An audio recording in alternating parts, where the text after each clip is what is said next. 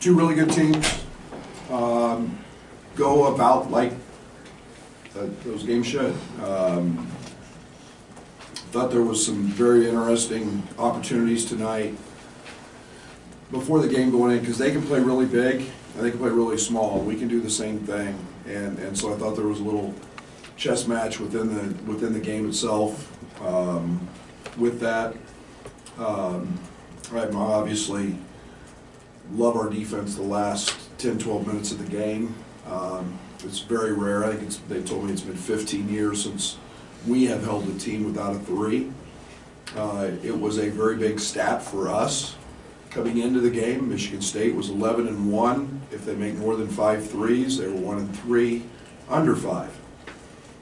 Staying home with their shooters was something we spent a lot of time talking about. And then the other glaring statistic that, other than us getting pounded on the glass, was they had 4 assists. They averaged 16. And we were good with them shooting mid-range twos all night. And so it was, I'm really proud of Matthew. He's got himself in a shape where he can play 29 minutes. He played extremely intelligent, because I had to play him in the first half with 2. And it's not very often that you get a perimeter player with 6 blocks. So it wasn't just his offensive numbers. He had 6 blocks tonight. So Dane, I thought, was terrific. He had a few mishaps in the first half in ball screen coverage and our drops, but that he usually doesn't make. But and then we really challenged him at halftime because he didn't have a defensive rebound. We've all, most everybody in this room, has seen Dane be a dominant rebounder. We need that from him. But again, I thought Coleman was tremendous on the defensive side. 4 offensive rebounds, 8 total. He's playing a ton of minutes, but we beat a really good basketball team tonight, and I think it's the other last thing I'll mention is our 5 turnovers. That helps when you get a shot at the rim and not turn it over, and a big piece of tonight's game. Questions? Brad, in the first half they get 18 shots at the rim, and the second half they get 7.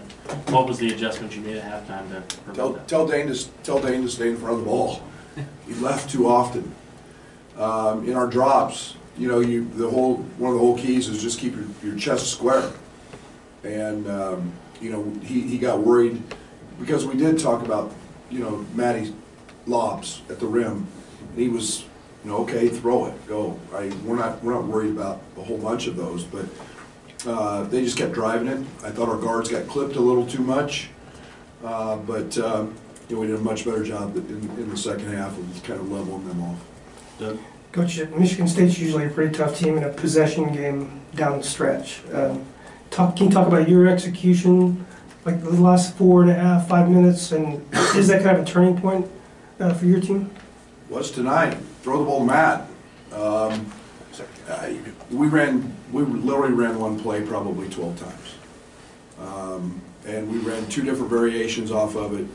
And then they made a little change, and then we just ran Matt to a post-up. We liked Matt with Akins on him with that matchup, and he was into a post-up. So our execution, I thought, was very good. And then we got a couple offensive rebounds that were huge. We found Dane in a couple of deep post-ups when those options broke down. So I thought it was very, very good, and then I thought our defense was really solid tonight. Right here to the right. In the last 7 or so minutes when Malik Hall went to the bench, they played quite a bit without him, but he affects them a little bit. I'm wondering, from scouting them, what he does for them in your eyes when you watch Malik Hall. Yeah, he's a post-up threat. That I always go back to the game here last year. With the game on the line, they ran a post-up play to get him the ball in a post-up. And we talked about his post-ups. We worked really hard on his tendencies. In that post-up, I thought Coleman was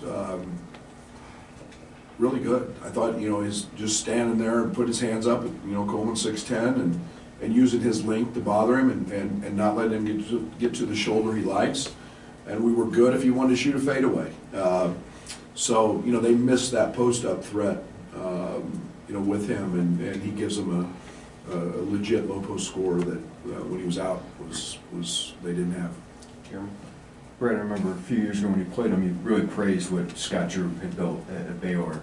You had 2 players tonight from Baylor who were fantastic. What about their experience do you think has translated over into your program and how it's impacted it? I don't know if I've asked him that. It's probably a better question for them. Obviously, they were both a part of winning at a really high level. I mean, Matt was a key player on the national championship team, and you know, their team, as we faced them a few years ago in the COVID year, we all know how good defensively they were. And you look at Matt's numbers in the analytics, I mean, his block rate is really high, his steal rate's really high, he's a great anticipator. So you know he had concepts. And, you know, even though Dane wasn't a participant with the broken foot, you know, he was absorbing that. So, you know, recruiting players from a winning program and one that's won as many as Scott has in Baylor is you know, something we like to do. Tyler? Yeah, Brad, Coach Izzo was really complimentary of Dane, saying that he kicked their butt, but he also kind of said it's the first time that Dane's done that in a conference game. So moving forward, how do you find ways to, you know, the film's out on that kind of stuff, how do you find ways to kind of keep Dane active in the offense like he was tonight? Well, if you pay attention, like Nebraska doubles the post before he even gets the ball. I mean, I think, you know, we were watching the first half tonight, I think Zach had 3 baskets, and they were all on offensive rebounds. They take that away from you. So it wasn't a huge part of the game plan in terms of actually throwing him the ball against Nebraska. But yeah, we're starting to build an identity on the offensive end, and that was, and he's a part of it. We felt like that, you know, we had 2 Jekyll and Hyde games last year with these guys. You know, first game we didn't have Kofi, we ball screened all night. You know, we went there to their place, Kofi had 25, and, you know, Jacob had 100 because of the way they covered him. So, you know, it was trying to get him going. We know he can really score, so it's just what the defense allowed from game to game. Matt, can I talk about a dialogue you had a couple weeks ago, and how you guys have both kind of changed and adapted with the team since then? How key has that been for each of you guys since then? Yeah, it's called relationship building, you know? I mean, it's what I have to do. You know, I mean, why would I want to force something that they're not comfortable with? I talk to those guys a lot. And I think one of the things that I try to do is find what's good for everybody within the framework of what we're doing. And you know, Matt and I have a lot of conversations. TJ and I have a lot of conversations. Coleman and I have a lot of conversations about those guys. Those guys have earned that right, and I trust their judgment. And you know, I'm sitting in a timeout tonight, and I asked Matt, which play do you want to run? Because I'm running them to you. He said, you tell me. And you know, he told me. I'm really good with that, and I know where I want to go with it. And sure enough, we go to it, and he gets a bucket. Right. So, Coach, obviously Terrence in the first half, you know, scoring explosion for you guys. But could you talk to us about in the second half some of the other things he did to impact winning tonight? Here's what he did that was key. He said, Coach, leave me out. Leave me out. Those guys are rolling. Matt's cooking right now. I said, okay. But I said, you know, I got to go back to you because defensively, you're gonna have to guard Hogger. And you know, that's pretty brave for one of the best players in the country saying, Coach, these guys are cooking. Now it's about us. It's not about individual stuff. It's about us. And I mean, I just got a smile on my face because I'm like, okay, you got it. But I said, you got to go quick. And that's when it's when it's about us. It's not about all the individual stuff. And he was phenomenal again tonight. That's why he's one of the best players in the country. Brad, Matt was pretty effusive in his praise for how you guys have altered schematically, offensive, defensively. I know you said practice, but how do you guys as a coaching staff implement that so quickly to get this kind of quick turn like it's been? practice, and I don't know. I always say I don't want to ever, nobody will out-stubborn me, but I also have to realize that, okay, this didn't work or that didn't work, and doggone it, how quick can I get it changed? Because I don't want to stay with it. And I don't know, it might be one of my biggest flaws, and it might be one of my biggest strengths, I don't know, but I know I've got to get Matthew shots, I know I've got to get TJ shots, Dane shots, Coleman shots, and those guys are really good players, and 5 turnovers tonight makes me smile because it means we're moving the ball, and even though we did have a few isolations tonight, we're doing the right things. Back in the middle. Coach, 5 assists, 0 turnovers for Jaden tonight. What do you see from him as he steps into a larger minute role? Yeah, what a great freshman. You know, Jaden's a gifted scorer. He has a heck of a night if he makes a couple layups. Yeah, and I thought defensively, I thought he did a great job of fighting Walker, and you know, as he's learning to play ball screen defense for the first time in his life, he's a really good player. He's a really good player, and as a freshman, he's fearless and he takes on any challenge. Jeremy. Brad, Tom was asked what's changed about you guys the last couple of games, and he said, I'm not trying to take a shot at the player, but it felt like addition by subtraction and just the way they're playing. He said something's changed.